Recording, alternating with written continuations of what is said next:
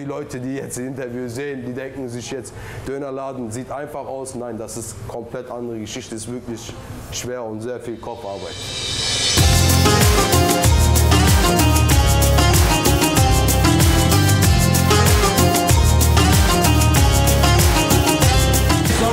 Originale türkische Yaprak Doner. Unsere Rezepte fast schon vor 300 Jahren.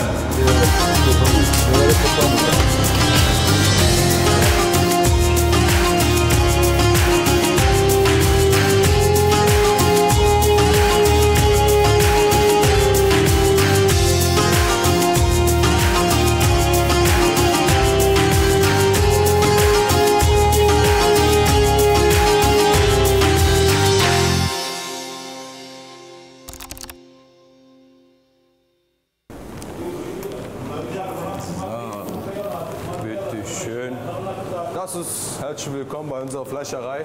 Das ist unsere Fleischerei, das was täglich, jeden Tag morgens, hier um 4 Uhr morgens Schichtbeginn anfängt. Von hier aus bereiten wir unser Fleisch vor, sprich Beefclubs, sprich Titanic Hotels, Hasir Restaurants. Alles, was hier in unseren Läden befinden, fängt hier an. Denn zum Läden jeden Tag täglich. Das ist unser Chef Saim Aygün. Der kontrolliert persönlich nochmal, ist jeden Morgen da. Morgens ist er immer hier zu sehen, der überprüft, will es selber mit seinen Augen sehen, was für Fleisch wir rausholen. Das ist beste Fleisch, das ist beste Fleisch, das ist, guck mal, beste ist Oberschale, das ist Oberschale, das ist. Guck mal, das ist alles frische Arbeit, unsere Metzger, das ist sehr schön Arbeit. Er ist der Lammmeister, er ist der Lammmeister, er ist der Lammmeister, er ist der Bürgermeister, er ist der Bürgermeister, das ist, guck mal, das ist alles Handarbeiten. Also manchmal kommen auch zu uns Arbeiter, er sagt zu mir, kriege ich einen Job. Ich sage, als was arbeitest du denn? Ich sage, ich mache alles. Ich sage, wie, du machst alles? Er sagt, ich Kellner, ich backe Brot, ich schneide Döner, ich mache Grill, ich mache Barkeeper. Ich sage, geht nicht. Geht nicht. Du kannst von den 5 Sachen vielleicht 2 gut machen, aber die 3 kannst du nicht machen. Ein Mensch kann nicht 5 Sachen auf einmal. Kann er machen, aber das ist schon ein Highlight. Also ich habe noch nie so einen gesehen. Aber deswegen, mach eine Sache. Anstatt du mir 5 Sachen nennst, nenn mir eine Sache, aber mach deine Sache richtig. Das ist mir viel lieber. Eine Sache, aber richtig. Schöne Filet.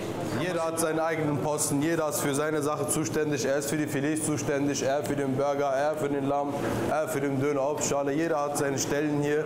Die fangen hier um 4 Uhr morgens an, arbeiten bis 10 Uhr, 11 Uhr, je nachdem an, nachdem die richtig beenden. Aber hier fängt es immer an, Hauptgrund fängt hier an. Hier bereiten wir alles vor. Dann wirst du den Läden rübergeschickt, sprich Titanic Hotels, Beef Club, Hasir Restaurants, ganzen Ketten wird aus diesen Fleischereien ausgeschickt. Das ist originale türkische Yaprak Doner.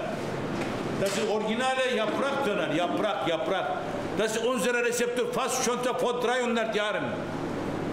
Das ist mariniert alles für Original. Das ist Joghurt, Zwiebel, Pfeffer und Salz. Sonst nichts.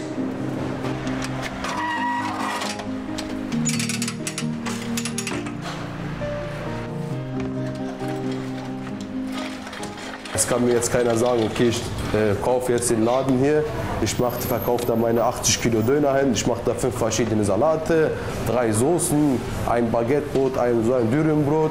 Okay, ich hole einen Arbeiter, er schneidet, ich schmier das rein und Dankeschön, tschüss. So ist es nicht. Also die Leute, die jetzt das Interview sehen, die denken sich jetzt, Dönerladen sieht einfach aus. Nein, das ist komplett andere Geschichte, ist wirklich schwer und sehr viel Kopfarbeit.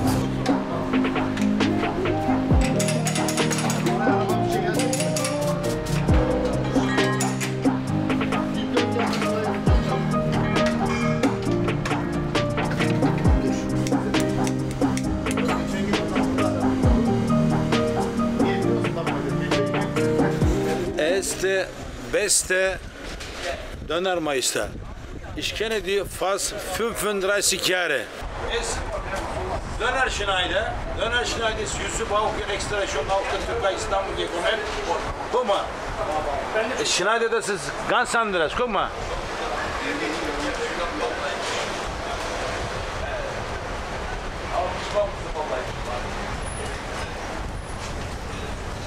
Scheibenfleisch, das ist Yaprak Doner.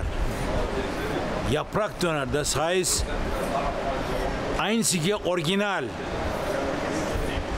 Ich sag mal so, in den letzten 8 Jahren, davor haben wir von draußen gekauft. Aber dann haben wir gesehen, wir müssen was anderes machen. Jeder hat das Gleiche. Also wir haben keine, verstehst du, was ich meine? Die haben alle den gleichen Spieß da zu sehen. Aber wir sind Hasir, wir müssen was anderes machen. Und wir haben auch genug noch andere Filialen. Wir haben noch 15 andere Filialen. Dann lohnt es sich auch sowas zu machen. Eine Fleischerei aufzumachen, den selber zu produzieren, selber aufmachen, selber schneiden. Dann hast du auch selber auch wirklich einen Augenblick. Weil das Döner kommt schockiert dahin und machen ran. Aber bei uns ist es so, du siehst das Fleisch. Ob es in Ordnung ist, ob es riecht. Du machst es ja selber rein. Du machst das hausgemachtes Essen. Das ist hausgemachter Döner. Das ist komplett andere Geschichte. Deswegen fühlst du dich auch selber wohl. Du weißt, was deine Qualität sind. Siehst du, guck mal. Siehst du vielleicht? Guck mal. Siehst du vielleicht, guck mal. Ja. Wissen Sie noch? Ich bin immer, guck mal. Das Bauch. Der Aygün sagt, ich könnte Döner 24 Stunden lang essen.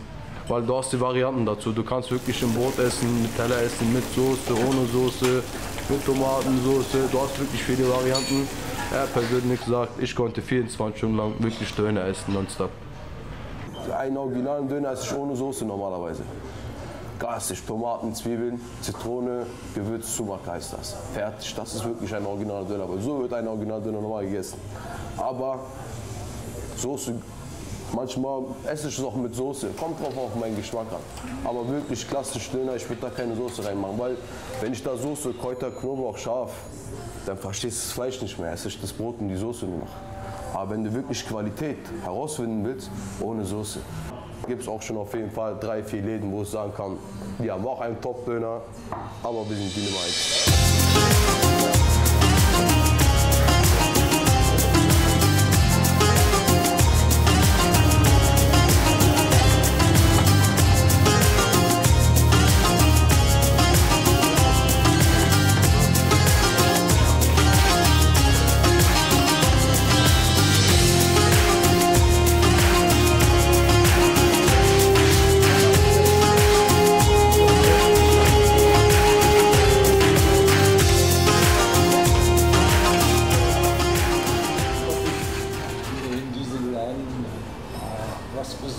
Riecht einfach nach Türkei, nach Istanbul. Sage ich mal so, auch wenn die von Türkei kommen, die sagen, ey, ich fühle mich hier gerade wie zu Hause, ich fühle mich gerade wie in Istanbul hier. Oder aus Dänemark, Norwegen oder die ganzen Amsterdam, es kommen voll viele. Berlin ist sowieso eine Stadt, die man wirklich sehen muss. Und dann, wenn man hierher kommt, Berlin, Döner, und ich war auch schon wirklich in ein paar Ländern, ist wirklich komplett andere Welt. Berliner Döner ist komplett anders. Also gibt es auch sogar in Berlin, hat sogar in Dubai sogar aufgemacht. Also so weit ist schon Döner hochgestiegen, aber originalen Döner bekommst du wirklich hier. Aber normalerweise ursprünglich, wenn die Döner verkaufen, meistens immer auf Teller. Aber hier in Berlin haben wir den wirklich Döner am Brot in Berlin erfunden.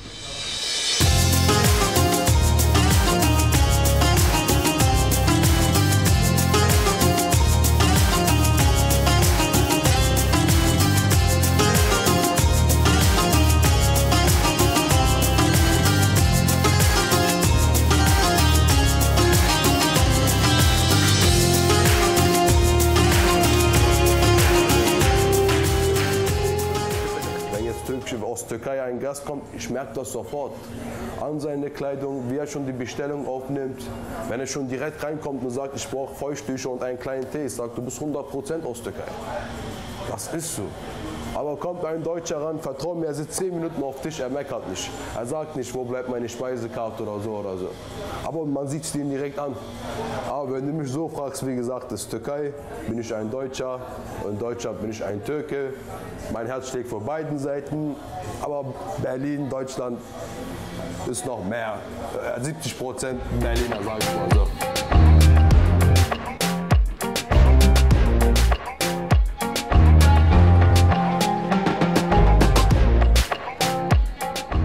Aygün hat erstmal in der Türkei angefangen, in der Gastronomie zu arbeiten. Dann ist er nach Deutschland gekommen, hat er die Fastfood-Ketten gesehen. Dann hat er bemerkt, irgendwas könnte ich noch hier was verkaufen, was Türkisches. Also auch eine Fastfood-Kette in der Mut, aber in andere Orte. Haben sie mit Döner angefangen. Dann ging es dann immer so weiter. Über seine eigene Familie, der ist Anfang 1970 mit seiner Familie, eigenen Familie, ist er nach Deutschland gekommen und seit 43 Jahren lang macht er die Gastronomiearbeit. Aber es ist natürlich schwer, du kommst hier hin, kein Vater, keine Mutter, die gucken nicht alle so an, die wissen nicht, was Sache ist, du bist hier neu drin, du kommst hier mit 100 Mark hier hin, bis wann, bis wohin? Also er persönlich, als der kleine Bruder macht er das 43 und seine älteren Brüder machen das schon seit 53 Jahren. Also das ist wirklich ein Familienbetrieb, Familie Aygün.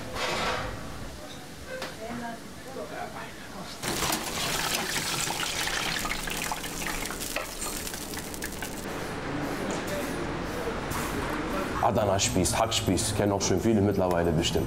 So ein Hackspieß sind dann 180 Gramm, macht man an einen Spieß ran. Aber es sieht zwar so leicht aus, so komm, nein, so ist es nicht. Da brauchst du wirklich schon Erfahrung, dafür ist überhaupt nicht Gefühl. Aber wenn man es so von grob anguckt, denkst du, er hält den Spieß fest und macht nur noch so 2-3 Mal, dann ist es durch. Nein, so ist es auch nicht.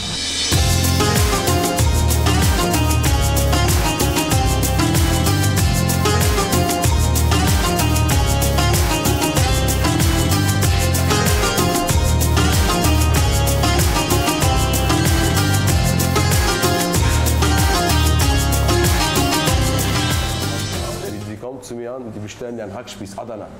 Also kriege ich Ketchup dazu. Das ist falsch. Du würdest doch den Geschmack rausfinden, oder? Aber wenn du es mit Ketchup essen tust, du tötest ja den Geschmack, dann holst du den Geschmack nicht mehr raus.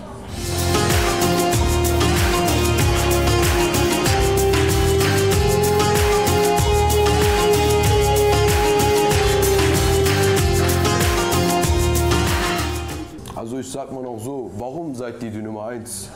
Also wie Sie schon unten, vielleicht auch unten in dem Salon waren, haben Sie auch schon die Prominenten gesehen. Zum Beispiel, wir haben auch Politiker im Laden, die auch uns gerne besuchen kommen. Haben wir Kılıçdaroğlu, es ist von der CHP-Partie. Dann haben wir da hinten Muharrem İnce, Abdullah Gül, den alten Mindestpräsidenten habe ich da. Hier habe ich unseren alten Schröder. Schröder haben wir da zu sehen. Samuel L. Jackson, Enisa Amani, unsere Komikerin, Echo Fresh, Rapper. Haftbefehl, auch ein Rapper aus Düsseldorf. Joachim Löw, unser Deutschland-Trainer, war mal, jetzt haben wir Hansi Flick da. Lukas Podolski, kennt ihr auch schon. Anstatt haben wir den Leuten was gegeben oder anstatt haben wir gute Werbung gemacht oder die Leute, die hier gegessen haben, haben uns auch schon Feedback gegeben, dass die Leute wirklich hierher kommen. Weil, wie du schon sagtest, sind wir ja nicht die einzigen Berliner hier, die Döner verkaufen. Wenn sie jetzt die Straßen runtergehen, sind 10 auf dieser Seite, 10 auf dieser Seite. Und zwischen diesen ganzen Konkurrenten stehen zu bleiben ist auch schon heftig, aber wir müssen stehen bleiben, weil wir haben einen Namen.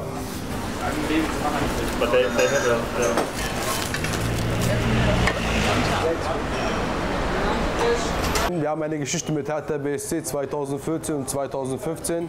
Wir haben im Olympiastadion ein Beef Club Steakhouse gehabt und Hasir. Da waren wir Sponsor von denen.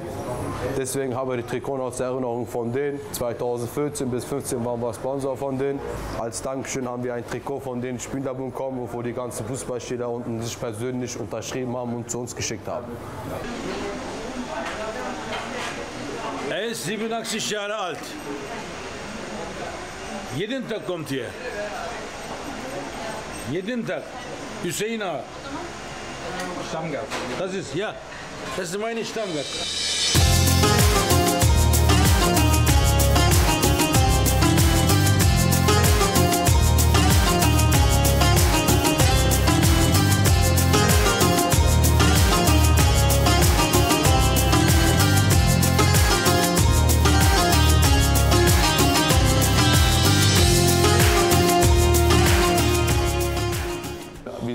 Chef wie unseren Vater, sage ich mal so.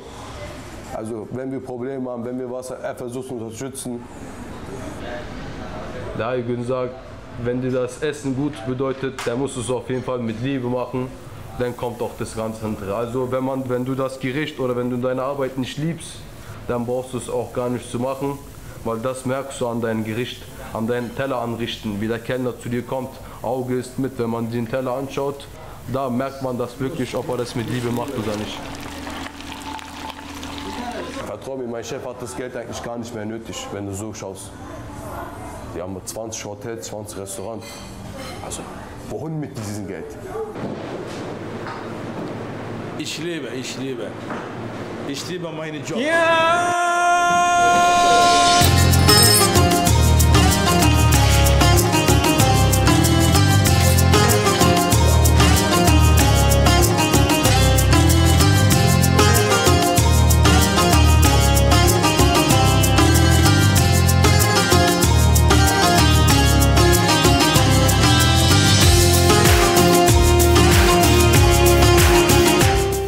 Seid herzlich willkommen an den Hasir Restaurant. Wenn ihr noch eine weitere Doku sehen möchtet, einmal nach rechts klicken bitte, einmal abonnieren, einmal gefällt mir drücken, einmal teilen. Wenn ihr noch weitere Dokus noch von uns sehen wollt, schön teilen, gefällt mir drücken. Ihr seid alle herzlich bei uns eingekommen. Dankeschön.